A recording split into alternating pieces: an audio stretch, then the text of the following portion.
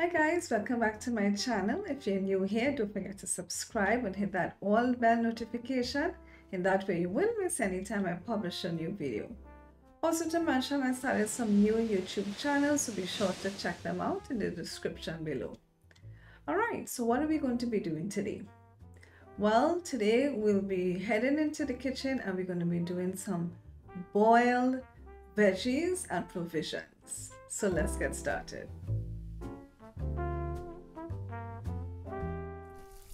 Pumpkin, sweet potatoes, and plantain. Okay, so what I'm going to be doing is actually boiling this pumpkin with the skin on. So I'm going to clean my skin thoroughly so that I can do that, because the skin does have nutrients in it. So today I'm not going to be peeling my pumpkin skin, but I'm going to be using the pumpkin skin to eat.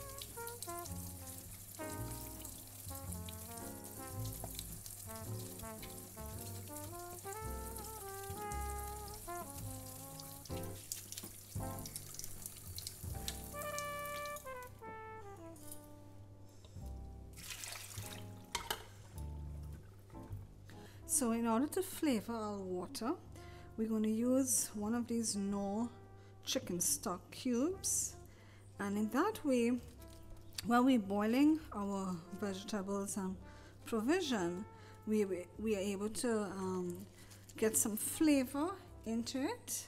Because when I'm finished, I am personally going to drain out the water. I'm not going to use the water. Reason being is because I've added sweet potato to this. Sweet potato is high in what is called oxalates, and for persons who have kidney stones, they want to avoid a diet that is high in oxalates, because oxalates contribute to kidney stones. So one way of reducing oxalates in an oxalate high food is to boil it, and of course you won't want to use the water.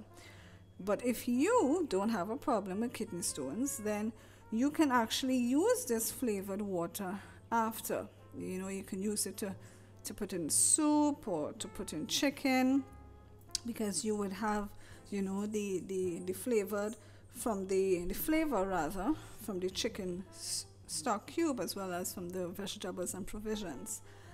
So it's up to you. But this is an idea that if you want to flavor your veggies when you're boiling it, or your provisions, this is a nice way of adding a little extra flavor to your veggies and provisions.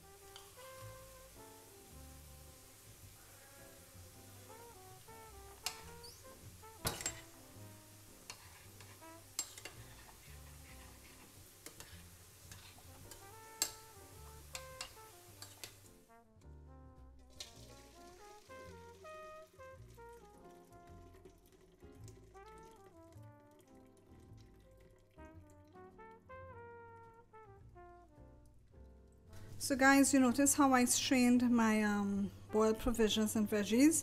I didn't empty it into the strainer, but I used the strainer to hold it back. So that's another way that you can strain out your things.